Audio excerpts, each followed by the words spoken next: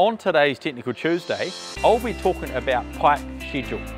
Pipe schedule is the standard method to define the thickness and pressure rating of pipe and is different to the nominal bore.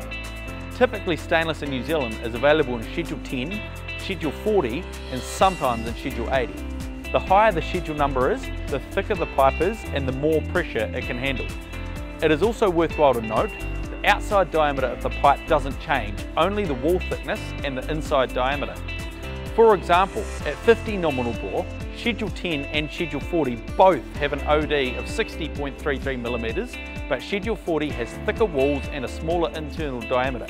The metal company stocks Schedule 10 pipe and fittings from 15 nominal bore to 400 nominal bore, and Schedule 40 from 15 nominal bore to 300 nominal bore. If you have any questions about schedule pipe, please get in touch with the metal company because we make buying stainless steel easy.